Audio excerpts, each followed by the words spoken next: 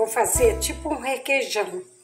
Agora, acabei de ferver, só que é para comer 2 pessoas, então eu faço pouquinho, tá? É 1 litro de leite, deixei coalhar e agora eu vou pôr no liquidificador. Pessoal, olha, acabei de colocar, né, aquela massinha que vem do leite e pus um pouquinho da própria água, tá? Para bater no liquidificador, ó, da própria água. E pus 2 colheres de manteiga. Agora eu vou pôr queijo. Ó, esse pouco de queijo que tem aqui ralado, eu vou colocar. E, gente, fica uma delícia mesmo. Você põe no potinho de requeijão e usa. Que bacana ficou. Olha, gente, ficou durinho, olha.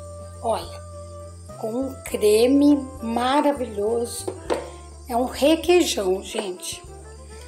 E quando ele for para o potinho de requeijão depois, gente, ele vai ficar uma delícia para passar no pão.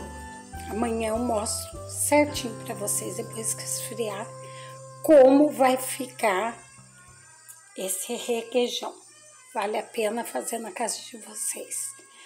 Curta meu canal, dê um joinha lá, se inscreva. Olha, esse aqui é aquele pote de requeijão que a gente compra no supermercado e que vem 400 gramas, né?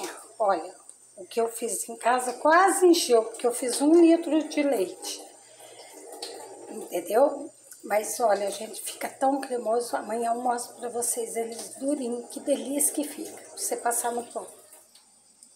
Pessoal, olha, tá aqui o requeijão, certo? Olha como ele ficou firminho, tá certo? Vou passar na bolacha agora e vou mostrar pra vocês. Ficou super, olha, cremoso. Olha, super cremoso, tá? Faça na casa de vocês. Muito obrigada, viu? Curta meu canal, dê um joinha lá. Muito obrigada, Deus abençoe.